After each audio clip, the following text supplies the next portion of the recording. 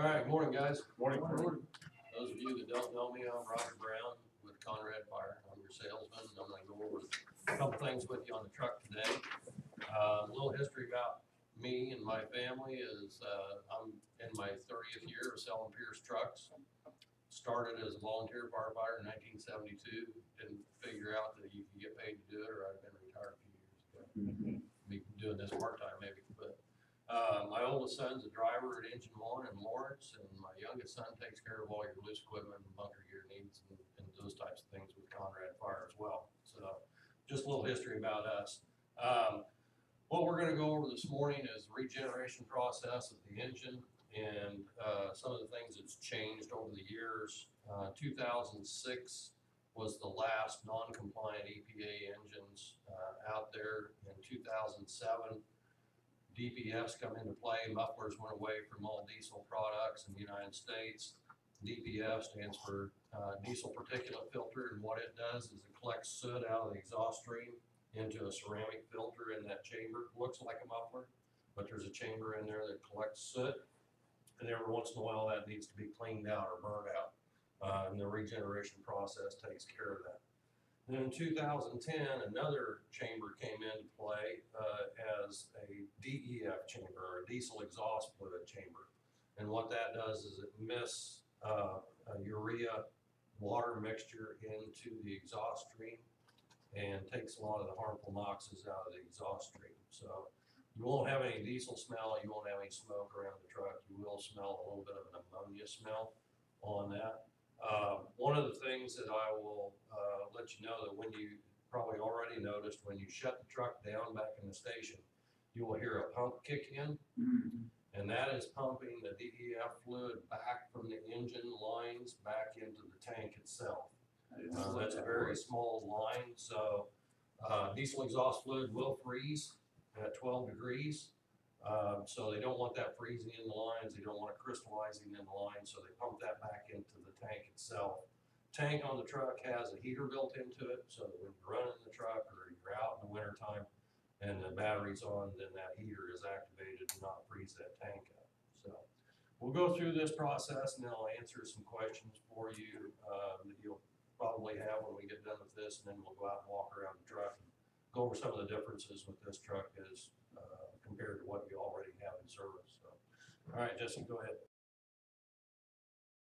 The 2010 Cummins ISL and ISX engines are required to use an after-treatment device, ATD, and a selective catalytic reduction, SCR, device for controlling emissions.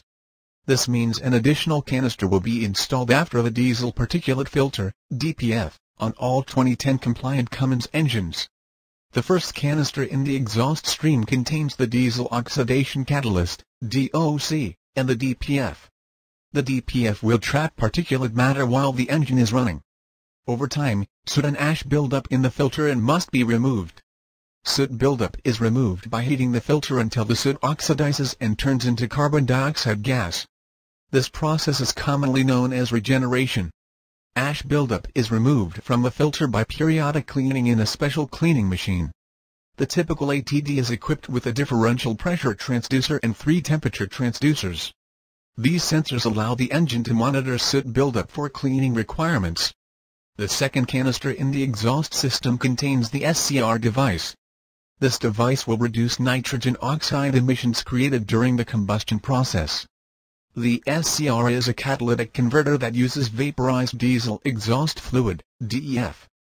DEF consists of purified water and urea, an organic nitrogen compound that becomes ammonia when heated. The combination of ammonia and nitrogen oxide in a heated environment creates a chemical reaction.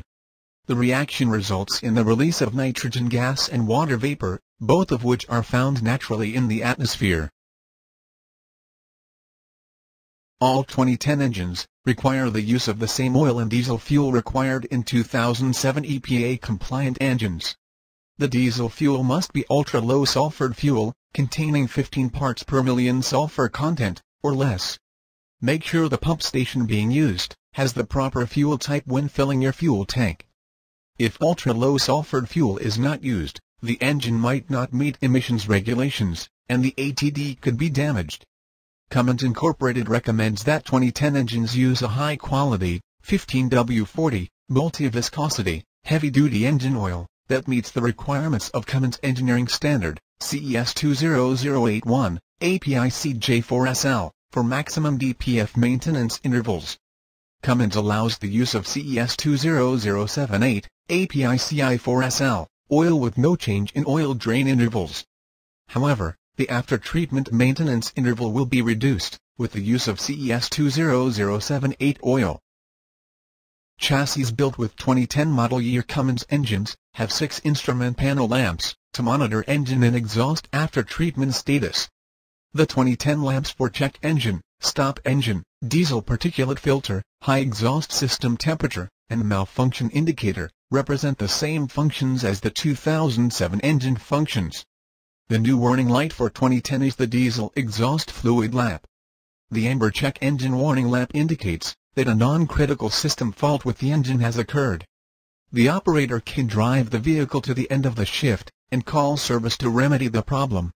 The red stop engine warning lamp indicates a major engine fault has occurred, which may result in engine damage. The operator should move the vehicle to a safe location and shut down the engine.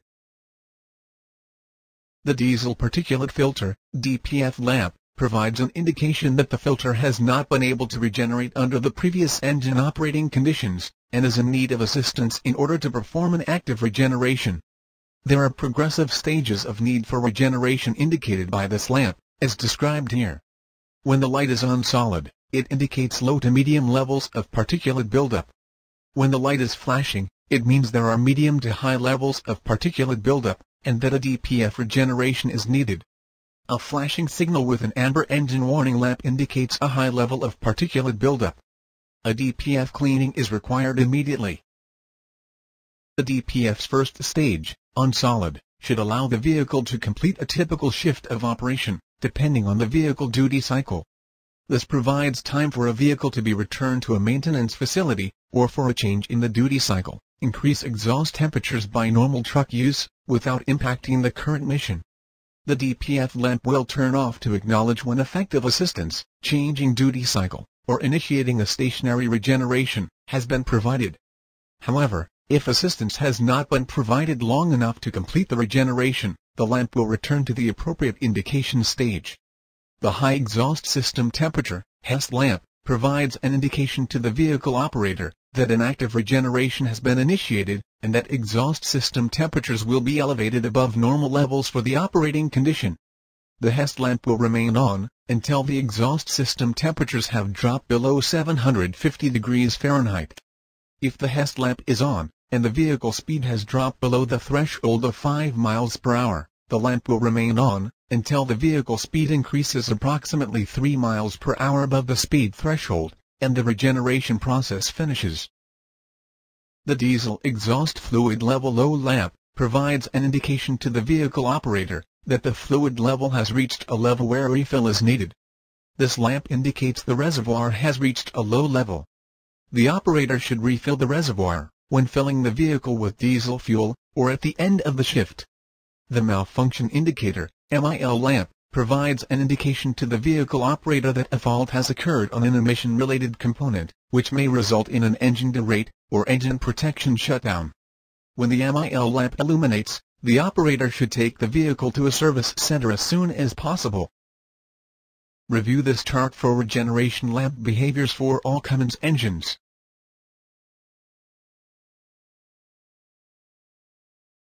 The passive regeneration process removes collected soot in the DPF under normal truck operations, and does not require operator interaction.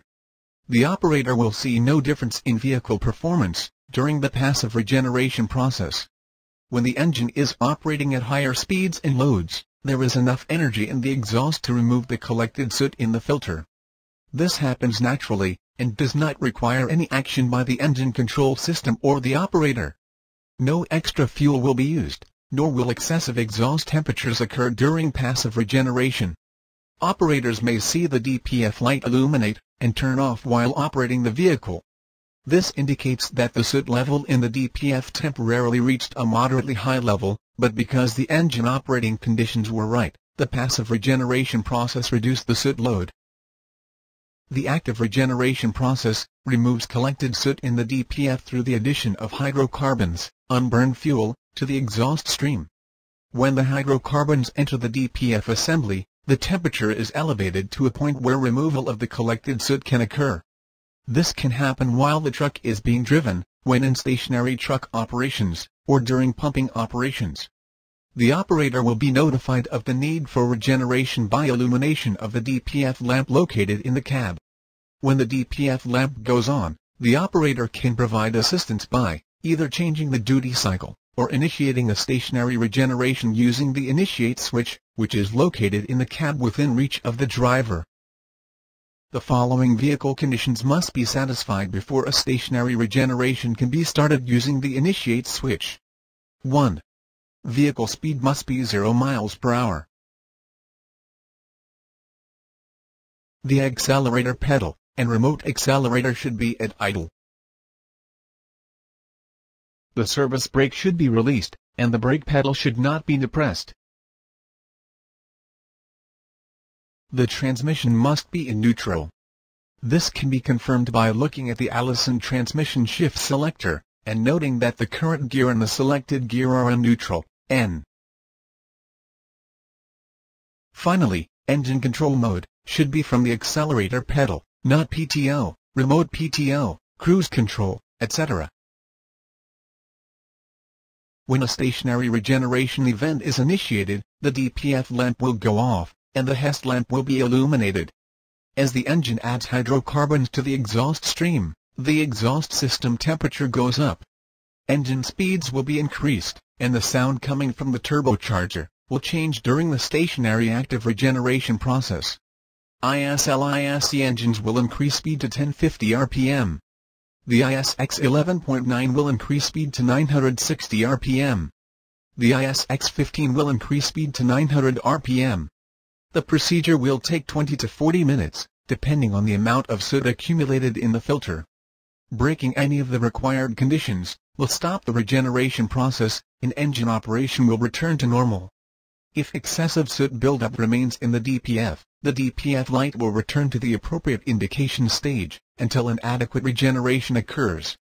When regeneration has been completed, the HEST lamp will remain illuminated until the exhaust outlet temperature is below 525 degrees Celsius or 977 degrees Fahrenheit, or the vehicle speed exceeds 5 miles per hour. The following vehicle conditions must be satisfied before the engine will initiate an automatic active regeneration. 1. Accumulation of soot in the filter, to the point where the engine control system looks for opportunities to actively regenerate the DPF. 2. Sufficient exhaust flow and temperature conditions, typical pumping or driving conditions should be adequate. 3. Speedometer showing 5 miles per hour or higher vehicle speed.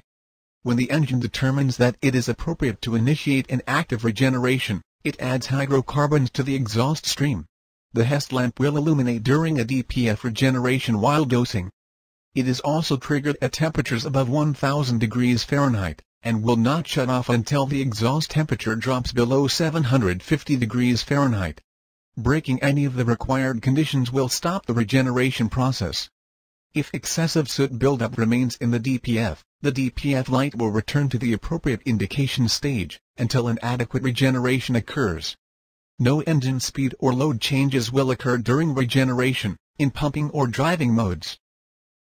Activating the regeneration process requires the operator to press the regeneration switch, under the previously described conditions. The locations of the regeneration switch are listed below for specific chassis.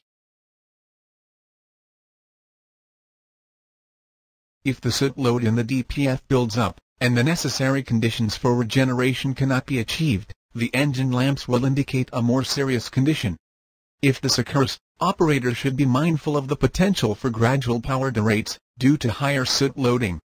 If the DPF lamp begins to flash, along with a solid check engine light, the operator may need to take action. This action could be removing the truck from a mission that requires very high load operation, changing the duty cycle to allow a regeneration to occur, or initiating a stationary regeneration. When the soot load is reduced through effective regeneration, the engine will return to full torque output.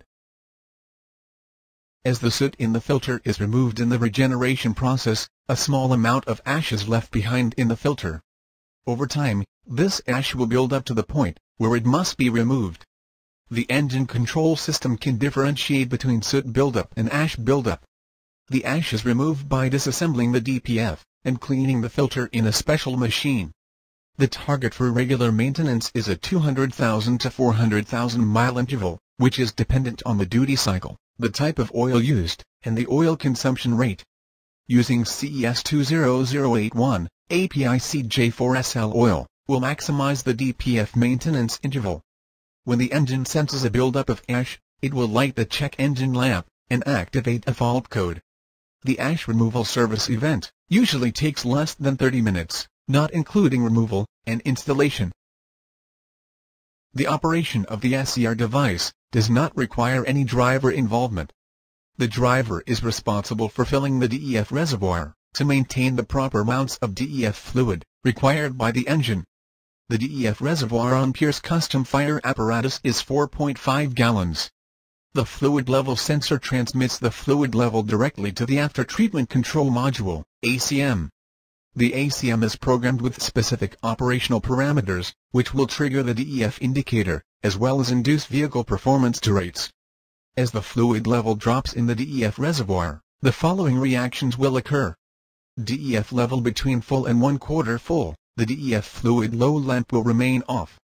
DEF level between 1/4 full and 1/8 full, the DEF fluid low lamp will illuminate solid. DEF level below 1/8 full, the DEF fluid low lamp will flash. As the fluid level drops in the DEF reservoir to dangerously low levels, these additional reactions will also occur. DEF level below 10% tank level, the DEF fluid low lamp will be flashing. DEF level below 5% tank level, the DEF low lamp will be flashing, check engine lit solid, and MIL lamp lit solid. The engine will induce a 55 mph speed limit. DEF tank empty and ignored, the engine has been intentionally shut down, with the key switched off. The DEF low lamp will be flashing, check engine lit solid, stop engine lit solid, and MIL lamp lit solid. The engine will induce a 25 mph speed limit. Refilling the DEF tank will deactivate any speed limits and warning lamps. The DEF reservoir will be located in the driver's side rear wheel fender, behind the forward air bottle storage door. The illustration below shows the standard location. The DEF reservoir mounting location on a Pierce Custom Fire apparatus will vary. The reservoir will have a blue cap and a label, DEF fluid only. No modification of the exhaust between the engine and DPF is allowed per the EPA. Only tailpipes after the DPF are allowed to be changed. Pierce Custom chassis will be outfitted with diffuser exhaust tips. These devices lower exhaust gas temperatures as they exit the tailpipe. Customers should not remove any diffuser items from their apparatus. Consult a Pierce dealer for exhaust extraction systems that are compatible with the Pierce diffuser tips. Pierce Custom chassis will be configured with the fan locked on during pumping operations. All 2010 engines are configured to engage the fan clutch during parking brake and pump in gear situations. This is done to prevent overheating when trucks are operating at elevated high idles for extended periods of time. Any customer-installed hardware needs to be kept a minimum of 6 inches away from any exhaust pipe and after-treatment device housing. Installation of aftermarket components shall follow this, to prevent heat-related damage. You guys have questions? You said the exhaust air was cleaner than the air in California. Is there a need for a station exhaust system? It still has some COs in it, so, it's not as critical as it's been in the past, but it's still recommended for NFPA. What kind of boot do we put on there? The way it is at a 90, we're afraid it's going to take, and it has torn some of the boots off the ones we've got. We don't have a very fancy system, that we just got like a rubber boot.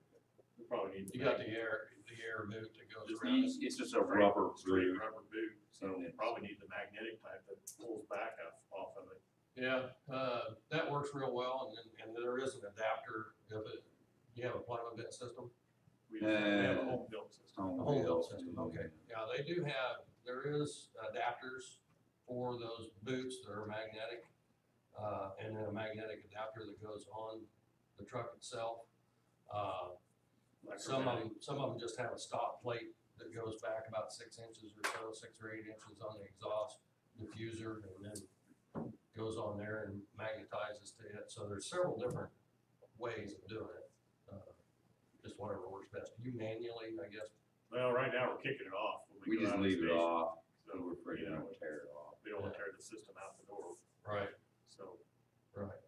Well, a lot of the exhaust on everything anymore just comes out at a 90. It can come back at an angle, but it still has to come straight out of the truck because of the exhaust heat when you're doing regen, Yeah. when you're doing a park Yeah, regen. you blow on the tire, of course, or something. Well, it blows out ahead of the tire, but the exhaust temperatures get really high when you're doing, when you're doing a park regeneration. That's why the temps. But they're not don't go high down. enough to mess with you during normal No, idle or. No, not at all. So unless you're doing a park regeneration, you're not gonna notice any exhaust temperature changes different than pumping or driving or anything like that. That will remain the same. What does change is when you do a park regeneration, then it dumps raw diesel fuel into that chamber and ignites it. So you do have elevated exhaust temperatures at that point in time, and then your truck's gonna run rough. And notice that it said that you'll notice a change in the sound. It does that to build heat into the engine. So if you go back to the station, the truck sits there for a few hours and cools down, and all of a sudden you turn the batteries on, the switch on, and it tells you it needs to be a regen.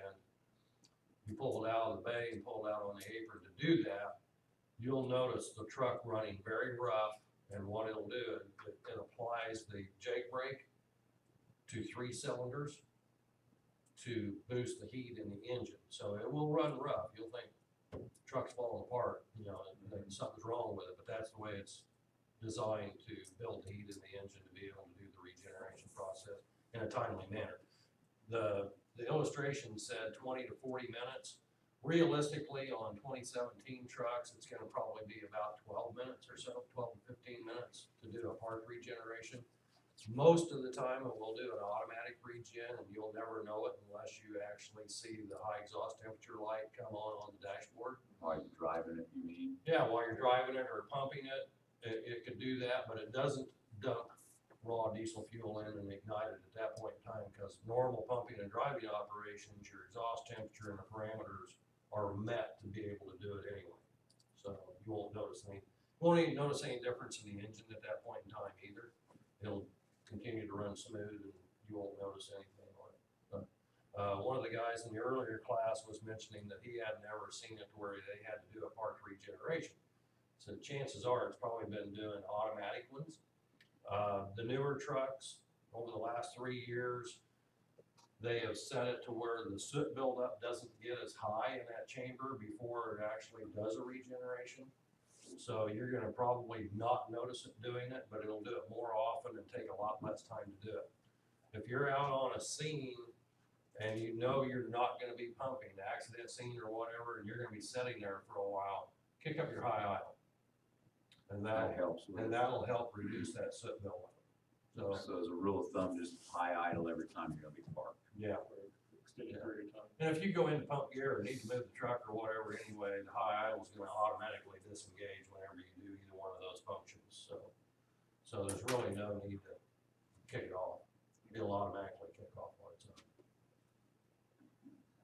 Yeah, our boots our exhaust on our other trucks are set up at a 45, kind of kicks out sideways. So that Yeah, the boot and we will can pull set them off. up that way. This truck happened to be a stock unit that was sitting there built, so. And I don't know if like 7, our last one we got, I don't know how they are set up, but Chances are they're exactly like this one. like this one, yeah. The other thing that's changed on the new, on 2017, 16, and 17 engines is, used to be when you'd go back to the station, shut the truck off, use the ignition switch to kill the truck, turn your battery switch on, then a lot of people would go back and turn the ignition switch on. So that when they That's what I jumped in do. the truck, okay, don't do that anymore. The new That the new engines do not like it, it'll throw a code into it, or it has a chance of throwing a code into the engine and transmission. So be sure and turn your battery switch off and your ignition switch off. Yeah, okay, I've been turning it back. Yeah, well, and most people usually do, because it saves you a couple of seconds, you know, and getting in the truck and being ready to go, but So the that's new bad. engines do not like that. Does it make it start harder? No, it'll probably just throw a code in there, it'll throw a fault code in there, and then you'll get an indicator on the dashboard that you've got a fault code either in the engine or the transmission. So, It's all kinds of crazy. Yeah, I haven't done that yet. But just a precautionary measure. Any other questions? They gave us some, valve stem supports for the front wheels, and I tried to put them in there and they were too big. I don't know that we really need a support on the front wheel. Front, it's not as critical as it is on the rear to keep it all solid. Coming from the inside out, but yeah, so. Yeah, that's not as critical on that. So, I mentioned the pump on the DEF tank. That when you shut the truck off, you'll be able to. Yeah, we've heard it, and we didn't know what. One of the other things, one of the crews mentioned that the high idle coming up automatically, that will happen if you get around 11 volts. The automatic high idle will kick in itself and idle up. So be sure when you're back in the station, be sure to keep it plugged in. One, it uses electricity, that pumping back in to the DEF tank. Uses electricity and air, so that will keep everything charged up for you. There is no way to shut the backing alarm off to save the backup guy's ears on these trucks, is there? No, and it's progressive, so the further you are away from it, the louder it is, and the closer you get, it does get softer, but not very soft. So you have to wear your earmuffs when you get out. They're loud.